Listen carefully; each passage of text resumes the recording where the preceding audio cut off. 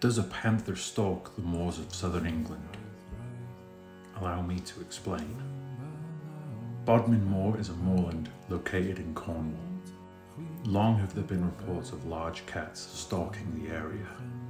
The legend has become known as the Beast of Bodmin Moor.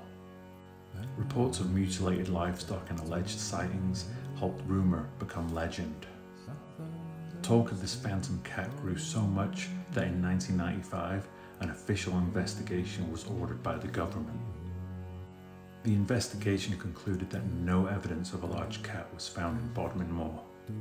However, less than a week after the investigation, a small boy discovered a leopard skull on the banks of the River Foy.